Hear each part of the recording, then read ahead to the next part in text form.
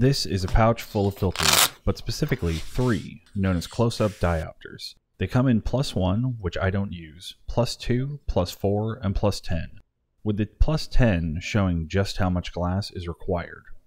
The details on this dead cat are fine within the normal focus distance, but horrible when you put it too close to the lens, but the +10 filter can fix this.